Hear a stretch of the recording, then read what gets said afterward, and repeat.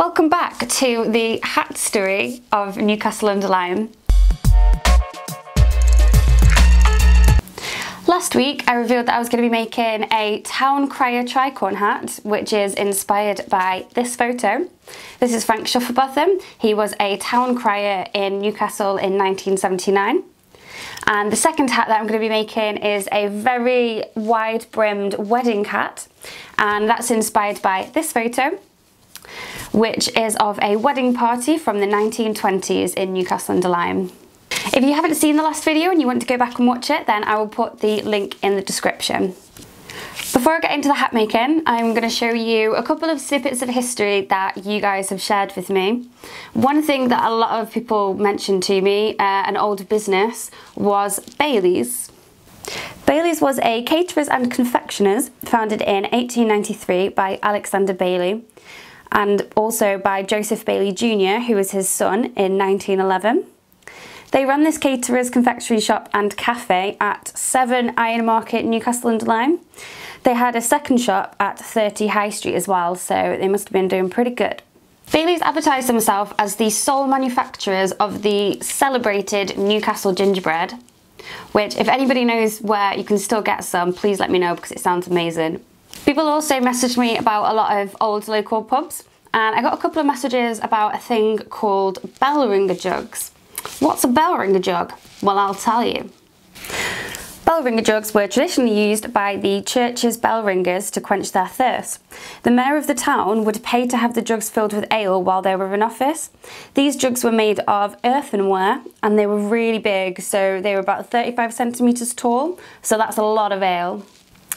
Bell ringer jugs are quite rare to find now, and they would actually have the names of the bell ringers inscribed on the side. This last one is a group of men discussing plans during the construction of Municipal Hall on the Iron Market. The man standing to the right is believed to be John Gallimore, builder and architect. I think these tall bowler hats were so brilliant, and I think I may end up making one of these for the live stream at the end of the project. These photos were provided by Brampton Museum and Art Gallery, and if you would like to have a look through and see like photos and information from the history of Newcastle-inspired, then you can have a look at staffspasttrack.org.uk. Last week I showed you how I prepped my felts by stiffening them, and this week I'm going to be shaping and blocking the felts. The first thing that you need when you're going to shape a hat is a block to shape it on. The block that I'm going to use for the 1920s large wedding style hat is a block that was actually gifted to me last week by a lovely friend from Newcastle, so thank you so much. And that means that it might even be some equipment that was used in hat shops in Newcastle, which is very cool.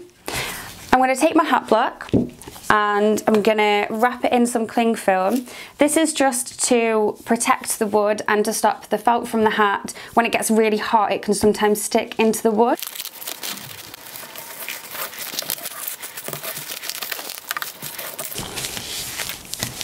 So now that that's got the cling film on, I'm going to set that to one side and I'm going to get my felt.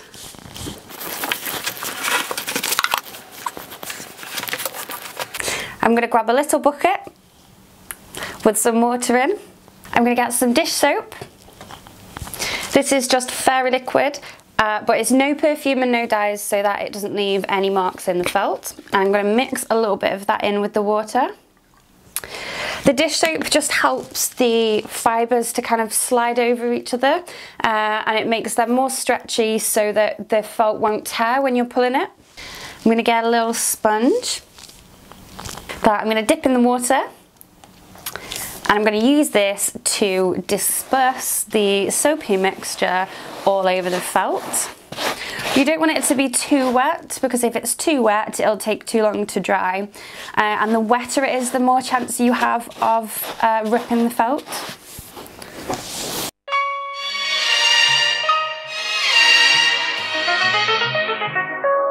This side is the side that I stiffened, so I'm going to turn this inside out so that the stiffened side is on the inside. This just means that if there's any small imperfections or anything from the stiffening process, then these will be hidden away inside, and the outside layer will be a nice, fresh, clean surface.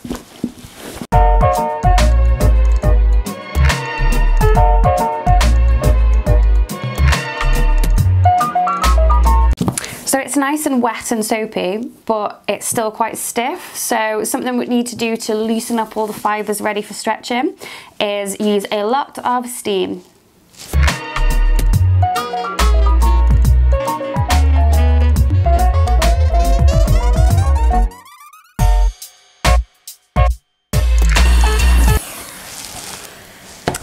So when it's all feeling a bit softer, I'm going to start pulling it onto the block.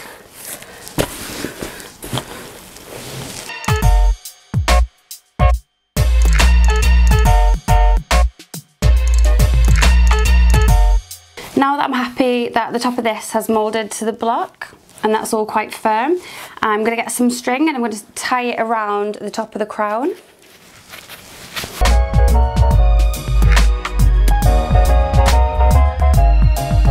I've tied some string nice and tight, and I'm going to use a trusty piece of hat making equipment, the wooden spatula, to now push this string down.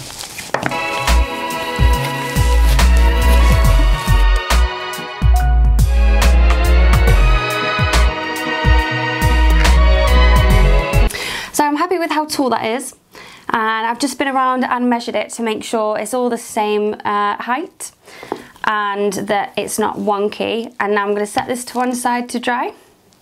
I'm now going to do the same process to the black felt that I have for the town crier hat.